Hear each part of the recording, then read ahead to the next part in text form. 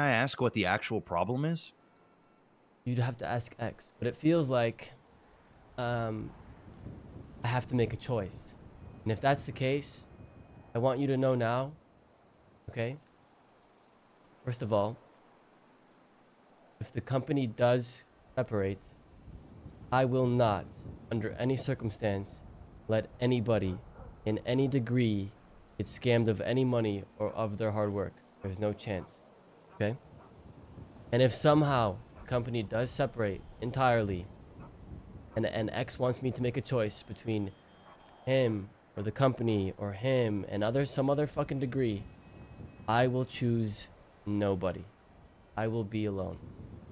I am done. I'm done with the politics. I'm done from choosing love and hate and being put in that position. I'm done.